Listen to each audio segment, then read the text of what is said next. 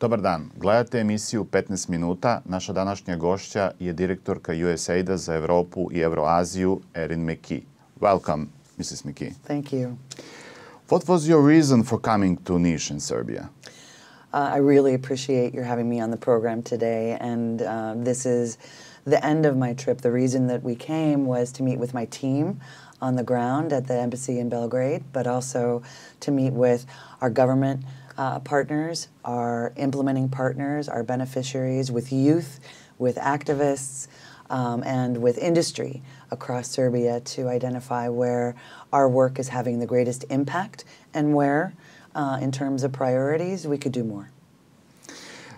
How important does USA think is to have free media, independent media, and free flow of information?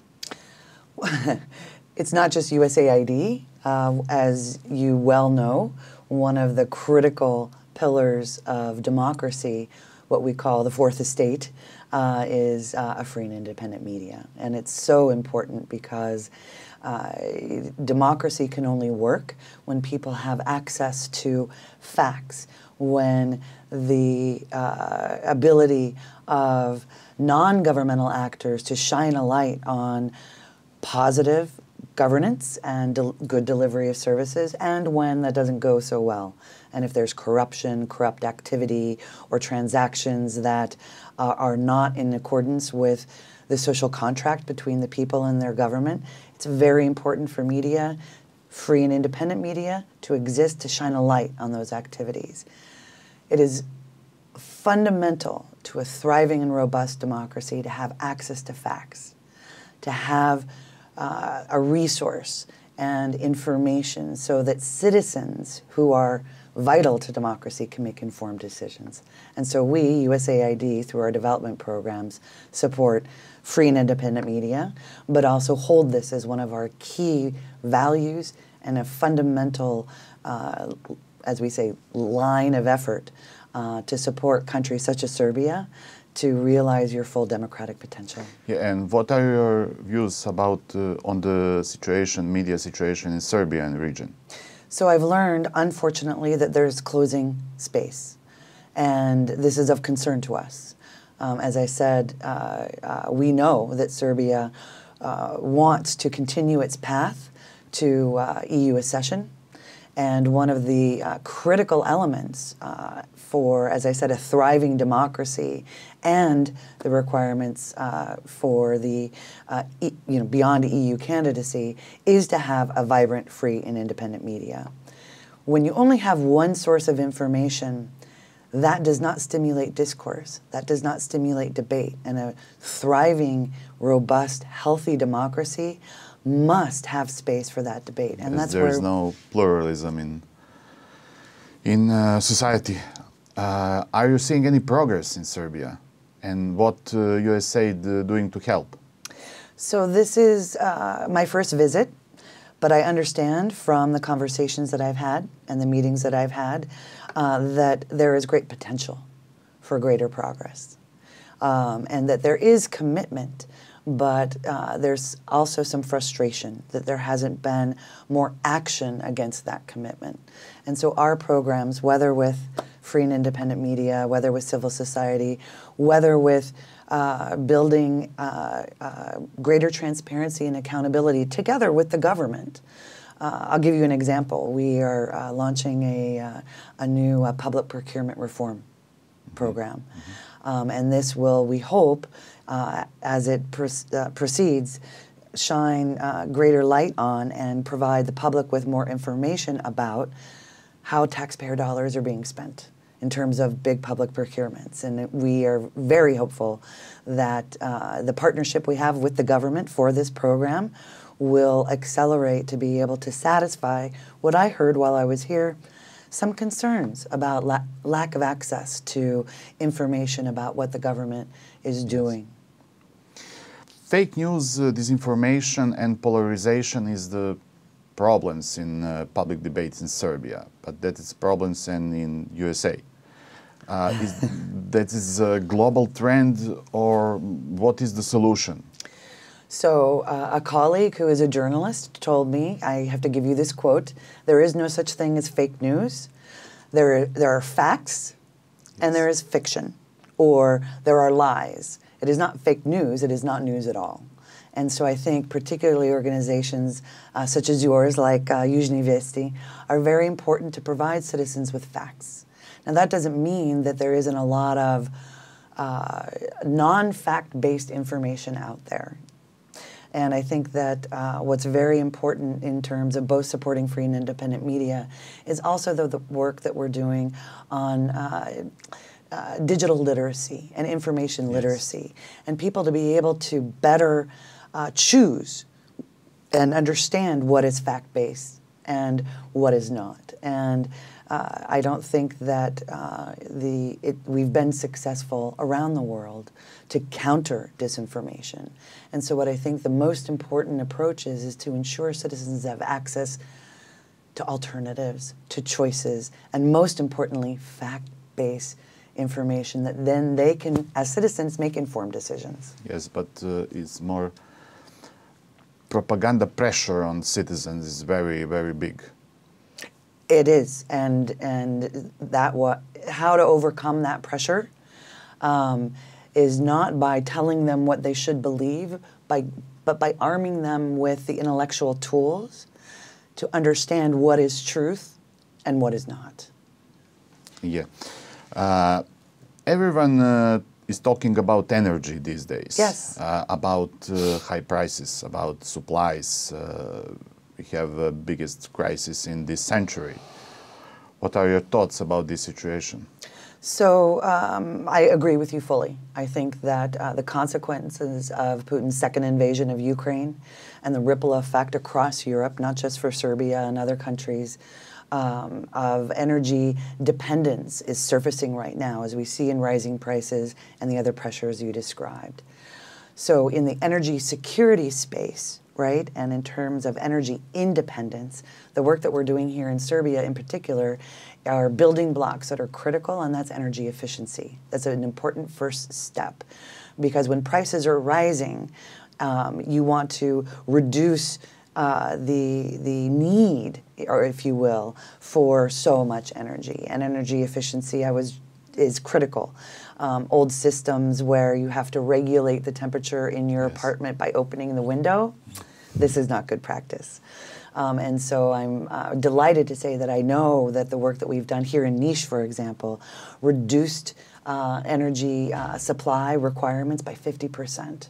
That's a huge step forward, and in fact, this community, this city can be a model for the rest of Serbia on realizing energy efficiency to reduce the need for more energy and then build out what we look at as energy independence by diversifying supply away from Gazprom and away from the Kremlin, and not necessarily completely shutting that off. We're not going to tell people to make a binary choice, but choice matters, and in a democracy, the people and your government should have market choices and an ability to choose with whom they purchase their energy, if you will, at least to fossil fuel. And in our renewable work and the work that we're doing in greening the energy space here, then the reliance or dependence on fossil fuels from whomever will reduce as well. And I'm excited about the work we've been doing and what we're going to be expanding going ahead. Like in media, in energy, we want to have pluralism. Right. Choice matters. That's what democracy is about. When it comes to EU integration, that's a kind of slow process from citizen perspective. But for whom is that process is more important? For citizens, for institutions, for government? So it's important for everyone, government, citizens, and the country, because the ability to access greater markets, have greater freedom of movement, have greater choices, anchored in communities such as the European Union that appreciates choice, freedom, and market-based values is good for the future. And so while it's been slow, I would say that the process is as slow as your country decides to make it. the reforms necessary to achieve membership as a candidate are clear. And those steps should be taken. And we have, through our programming and through our other partners, both from the EU as well as even at the local level, and very passionate Serbian citizens to really demand accelerated reforms, particularly in anti-corruption. And I mentioned earlier the public procurement activity. We believe that the momentum can be accelerated. It just takes that work, but also the demand for accelerating that work. And that's where I would make a plea to Južne Vesti and your community to raise your voice and say, let's work a little bit harder at this. A lot of public opinion researchers said that young people want to leave Serbia. What are your thoughts on the position of youth in Serbia and opportunities for them to achieve some goals, economic, political, life goals? So everything that we do focuses on both the here and now, but also investing in one of Serbia's greatest resources, and that is your people. And so focusing on youth and not just the next generation, but creating conditions now so that there is vibrant economic opportunity to grow economic prosperity, but keep Serbians here, keep that great talent here to contribute to the future of the country and the economy, not just in the ICT space, which is booming, and I want to congratulate your country on recognizing the importance of that sector and investing in digital literacy and IT opportunities and innovation and all of the other things that we know the young people are most keenly interested in. But also in, for example, agriculture, which is one of the biggest drivers of your economy, and looking at ag tech and making, I don't know, the farm sexy again, and making and having youth want to give back not just to their country but to their community and their tradition. And so we are working across multiple sectors, targeting youth to be able to give them the skills, the opportunity, and bringing in the private sector so that when they have those skills and those opportunities, they can apply them and earn a living here. They don't have to leave the country and find that opportunity elsewhere. That's on the economic side. You asked about politics. We're also looking at and working on developing the next generation of democratic leaders.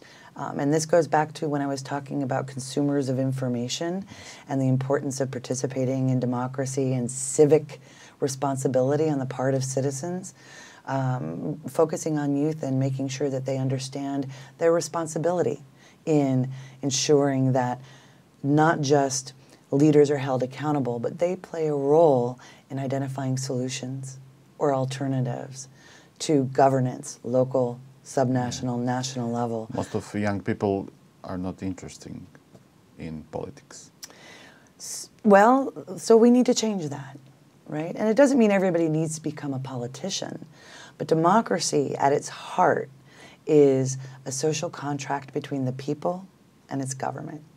And so that contract has participation or requirements of participation on both sides. And so we want to help folks understand, youth, middle class, old people like myself, understand that you don't have to be complacent and wait for something to happen or wait for a decision, or you're dissatisfied with the government, or you're dissatisfied with the economy, or you're dissatisfied with the price of energy, or you're dissatisfied with your sewage system, or your electric lighting in your town. You just don't sit around and wait for somebody to maybe notice and fix it. You point it out, you raise it through the proper channels, and you require your government to take action to fix it. That's not being a politician, that's being a citizen.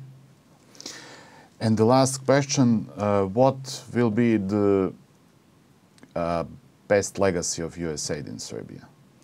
Best legacy of USAID in Serbia would be to see a free, prosperous, vibrant, thriving nation, fully integrated with the EU, fully connected with the West, with independence in terms of energy, market, education, information, and a brighter future that Serbia both deserves, and unlocking that potential, which we know that we're working on, is fully realized.